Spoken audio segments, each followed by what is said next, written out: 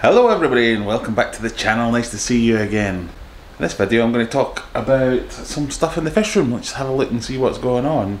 But you'll notice I've got this little thing here, which is, it's great. I don't even have to leave my street now to get some awesome fish tank deals. So this is a little 2 foot by 1 foot by 1 foot dual aquarium, which is fantastic. It's got a nice little T5 or T8 light there, I think it is.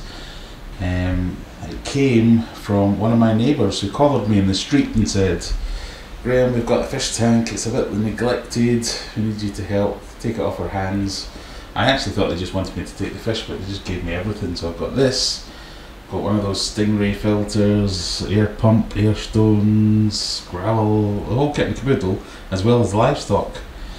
But the tank, I've cleaned it up, emptied it out and cleaned it up, and it's in really good condition. But it wasn't even that dirty when I got it. Usually when people say to me, "Oh, we've got a fish tank, it's been a bit neglected," you get there and you can't even see inside it. It was spotless when they gave me it.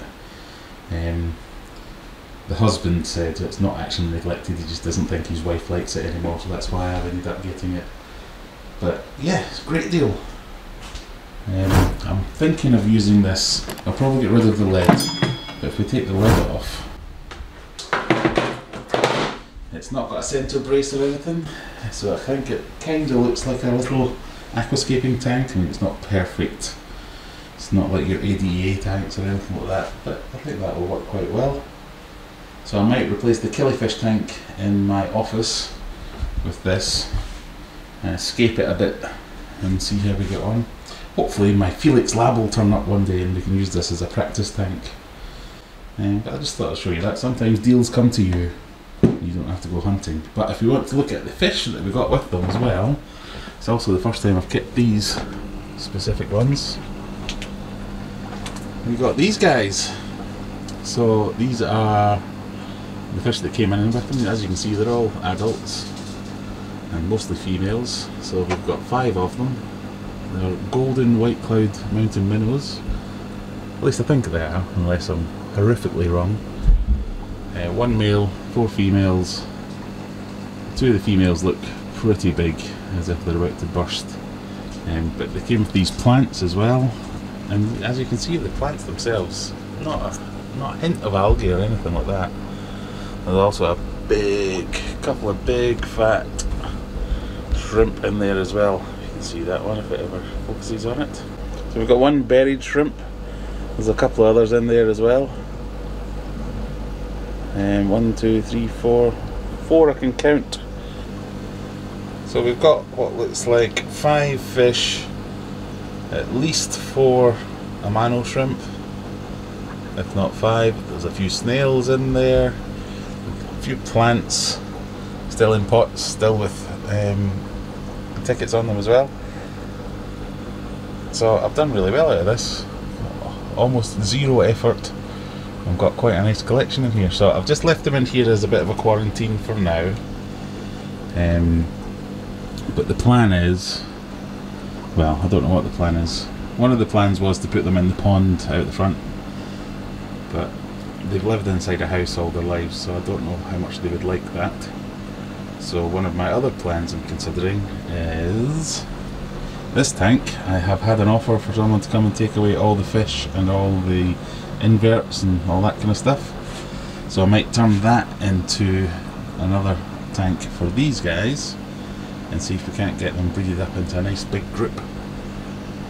Because I've never kept these before. I have had white cloud mountain minnows before. But I've never kept these guys before, and I really like them. You don't need a heater or anything like that. You don't need a heater with most fish, but you definitely don't need them with these. And they school really well together in big numbers, so hopefully if I can build that group up, we'll do really well. Might even just try it in here and see how they get on for now. What you need to do, or what you should do, is put in some kind of breeding mop, or just a bunch of Java moss or something like that, because they tend to drop their eggs in the they'll drop their eggs in the Java moss and fertilise them in there, and they're pretty good parents in that they don't eat their young, but they don't raise them either really. So hopefully We'll get a nice big group of them, and that'll look really good together when they're all schooling together. And then I can redistribute the plants and things like that. So that's my plan so far. And what do you think? What's the best deal you've ever had? I think that's the best deal I've ever had, where I haven't had to leave the end of my driveway for someone to offer me a free tank, free fish, shrimp, plants, gravel, the whole kit and caboodle. Got the gravel down here. A nice big bucket full of white and black gravel. It's not my style, but I'm sure we'll find a use for it. While we're down here, update on the shrimp. I have now found 3. There are 3 shrimp in there alive, which makes me think that they're all in there alive. I just haven't found the other 2. Still nothing on these 2 tanks, so we've lost the guppies and we've lost the fry for the killifish. But I think I found some killifish fry up in the killifish tank, so I think they've been quite prolific. Over here, this is the tank that I put the apistos in. I now can't see any, but I saw them literally 2 minutes ago. But they've been doing well, as far as I can tell. They've been out looking happy, not looking stressed, nice and colourful. If you remember, I said I think I've drilled these holes to make sure that they're not big enough for the bristle noses to get in. If you can see that down there, it's not stopped one of them trying.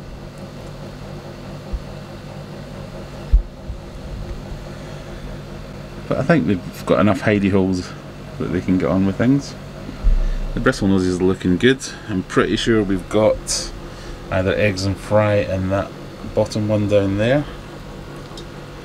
Somebody commented that yeah, this is fine for an idea, but when it comes to catching all these, that's when the problems kick in. And I know that feeling, and I've had that happen before.